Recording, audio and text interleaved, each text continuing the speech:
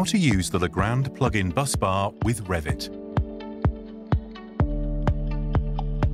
Once the plugin is installed, it's available in all Revit versions, and the Legrand Busbar tab can be found in the menu.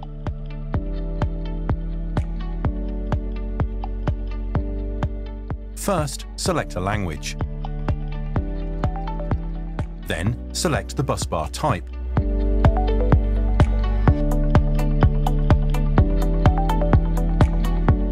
To draw the line, select the Add Start button and choose the starting point. Then, indicate the direction of the line. Now we have created the starting point. Use the same method to define the final point.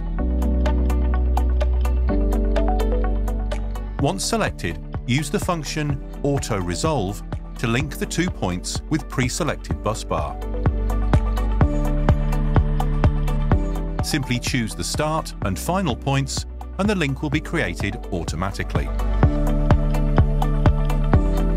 This connection method is ideal for supplying an estimated route without the need for major adjustment.